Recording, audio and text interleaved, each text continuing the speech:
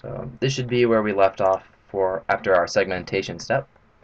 Have this nice limited view of the prep as well as the mesio and distal contact areas. Also, if there is no mesio and distal contact, you can just skip those steps. I forgot to mention that in the last video.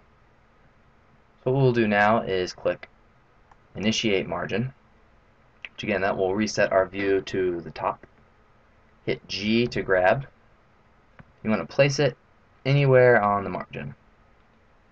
And what the settings are such that it's going to be stuck on this point, will always stick to the closest spot on the surface.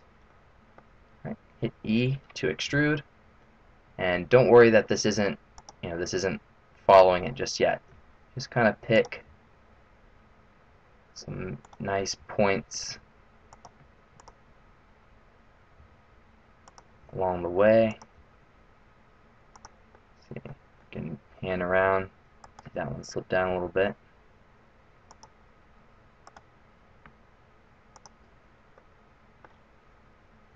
If you have a really nice clear margin, you can literally just look at this from the top and go right around pretty quickly.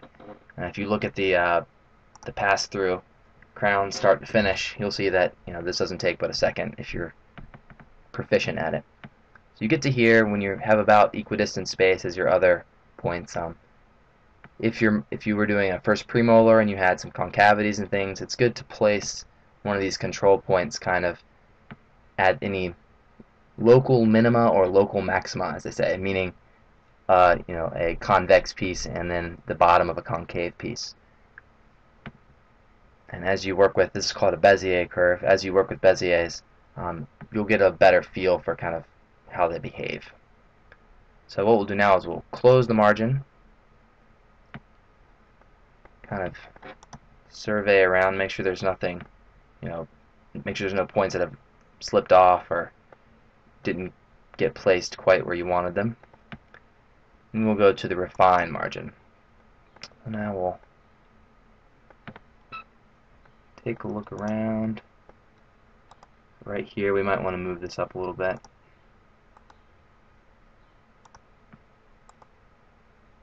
You can spend all day doing this. Another thing you might want to do is if you have a densely packed, you can kind of stretch these out, but it really does not matter. You can spend as much time on this as you want. Looks good for now. So what we'll do now is, now that we've got it like we like it, we want to accept the margin. And what this does is it goes through and interpolates between all those points and packs down to a very, very dense vertex spacing, which is not a big deal on this mesh, because you can see the vertex spacing of the margin is actually closer than the original mesh, and we're not creating any information there. So, but on some of this is a Sirona Blue Cam file, and they have a little bit less data than, say, a Lava chairside oral scanner file or one of their lab scanners. That's why that is so densely packed. Alright, once we've done that, we want to make sure you don't grab these handles accidentally and move anything. Place the 3D cursor by left-clicking about where you think you want the tooth to go. Usually a little higher is better. Right. We'll go Insert Crown Form. Choose a tooth from our tooth library. Right now we just have some very generic unsculpted teeth, but later your options will be a little more varied and a little more appealing. Too fast.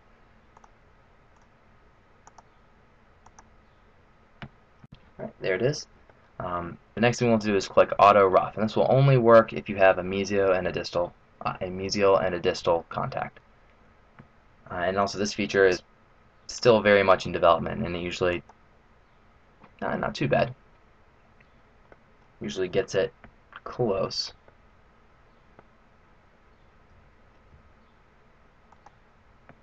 And also at this point, this crown looks pretty rough.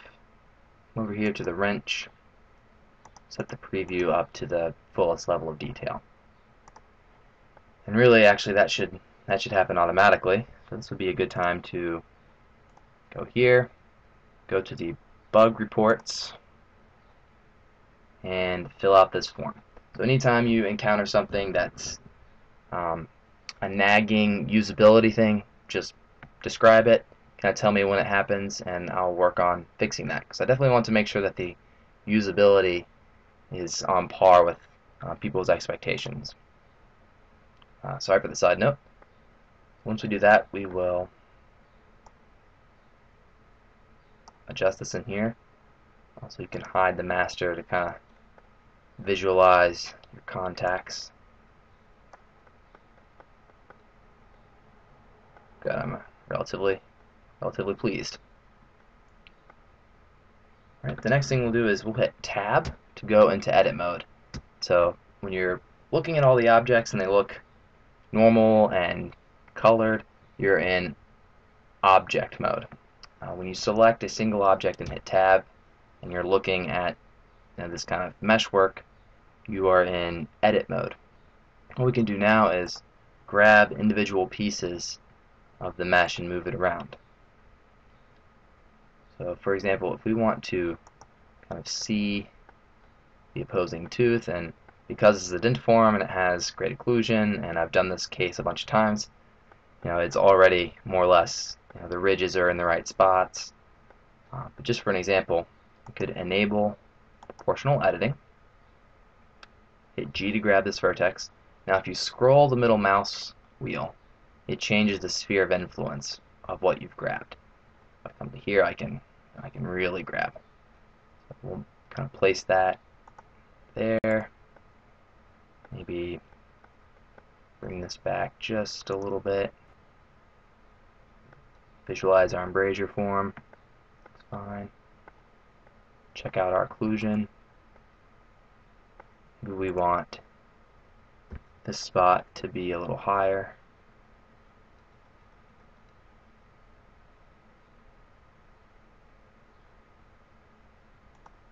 But these to be a little lower. And we don't want to mess with the kind of heights of contour just yet, because we're going to do one more step before that will affect it. Also, while you're here, you'll want to delete everything that's below the prep. Usually this should be as easy as holding down Alt and right clicking. Maybe wait a second. There we go. And if you click on the edge, it'll select the whole ring. And you just hit X delete, or alternatively, hit A to highlight everything. Hold down K and kind of cut through here, and then hit trim excess. And now everything's a little bit above the margin. And the reason this is because my function which seats this down onto the margin performs a little better if it pulls them down rather than pushes them up. It kind of scrunches things if it pushes it up, whereas it kind of smooths it out if it pulls it down onto the margin. And just kind of surveying around here. Also, you can use Alt B again to visualize your thicknesses. This is a very conservative preparation, so we're a little thin here. But we probably would not want to adjust our groove.